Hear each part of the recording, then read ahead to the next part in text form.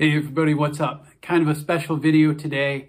I just passed a couple of milestones. In fact, one of them is happening as I post this video.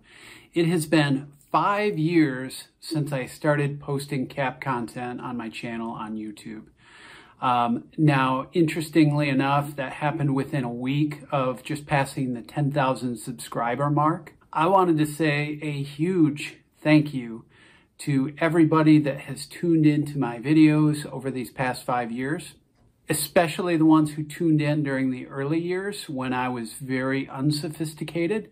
I'm not sure that I've come that far actually, but I think my production quality has increased over that 5-year period, and hopefully you continue to see that as well. Now, that's also a giant thank you to the people that always told me and let me know when they learned something from my videos.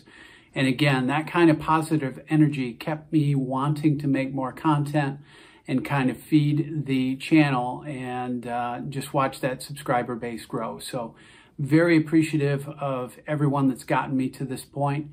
And I just wanted to take a moment to look back on a few things that have happened along the way.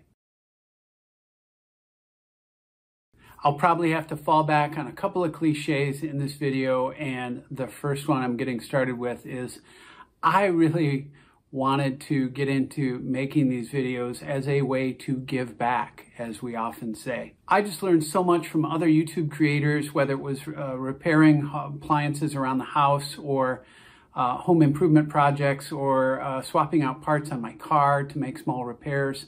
Just all those sort of functional videos that really helped me through. And I realized over time that I had built up some rituals and procedures with my fitted baseball caps. And I just felt like, man, I'm going to share some of these things because some other people might get some things out of this. So that's how I started the whole thing. Now, as a second thing that you've probably heard before, I would say, man, this has been an amazing journey. And that's something you always hear people say, but it's very true. You know, I would say that I started out under-equipped and definitely unpolished. Looking back at my early videos, I realize and acknowledge that I did not even use a tripod for the first few. I often had assistants filming me from my family, so that was always tricky.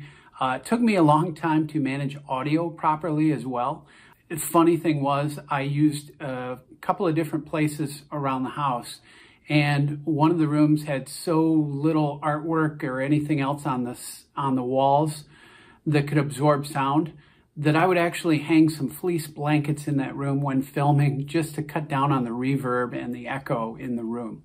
So I've come a long way since then, since adding this space and backdrop behind me, and gotten a little bit more sophisticated, and my production values have gone up since then. I know I'm not as professional as a lot of the other content creators that make a living doing this, but still, I think I've gotten to a pretty good spot and really enjoy producing content now that I don't have to rearrange furniture. Now, the other things that I've done in these 5 years is certainly put my fitted caps and other caps through a lot. I've done stretching, shrinking, shaping, cleaning and restoration of caps and repairs to caps. Some of the operations would probably fall under the category of minor surgery to my caps, and I've tried to share those all with my viewers so that hopefully you can get some things out of that and see what you want to do with your own caps. Again, to try and get the most out of the caps that you already have. I've also done a complete teardown of New Era 5950. I've got a background in engineering and science, so it's probably only natural. But I've certainly put my caps through a lot, and there's plenty of video evidence out there on my channel of what I've done to them along the way. Now, initially, I was kind of re-engaging with the fitted community. This was a good way for me to get back in connection with that after not having really done a lot of fitted collecting for a while.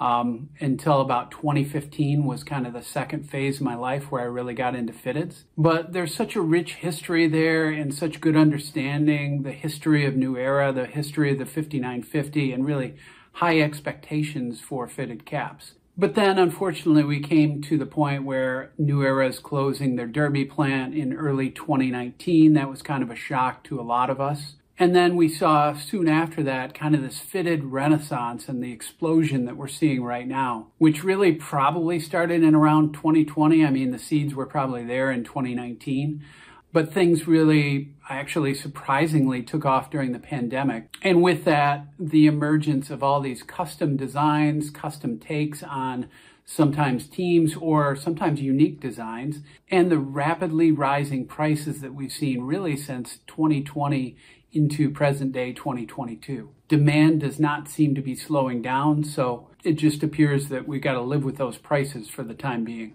Now, I have also personally changed in my approach to caps in that 5-year period. I would say I went from eagerly awaiting each new major collection release from New Era or Lids or others on a large scale, to the point where I started paying attention to some of the smaller vendors, and now I'm almost completely overwhelmed with how frequent the daily, weekly cap releases are and how broad-ranging the collections can be. I went from really loving the new directions in colors and designs to really dreading a little bit because it just seems like we're oversaturated with vendors that are getting into the fitted game and releasing and really pumping the well for all it's worth in terms of designs, colorways, side patches, etc.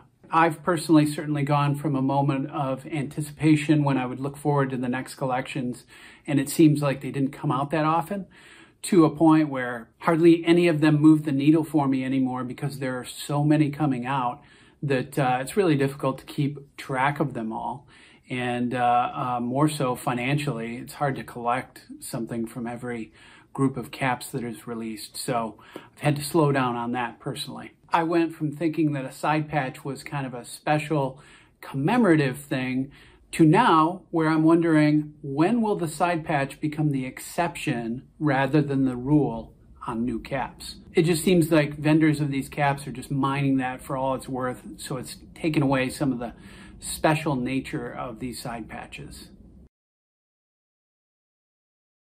What lies ahead for me is probably just staying focused on helping you get the most out of your fitted caps. So with the fact that the design reviews and the collections are outpacing my ability to record videos on that, I'll probably switch a little bit more towards a focus on getting the most out of caps that you already own.